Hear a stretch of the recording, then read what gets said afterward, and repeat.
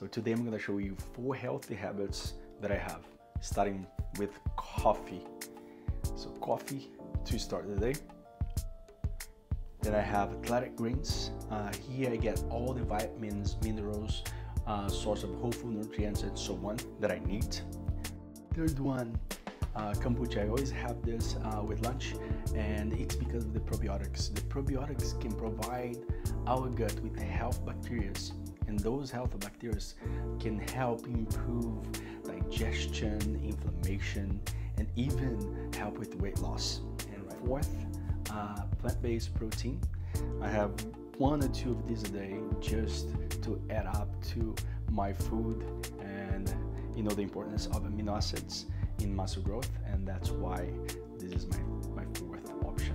I hope you enjoyed and can apply some of these health habits into your life, and I'll see you guys next time. Bye.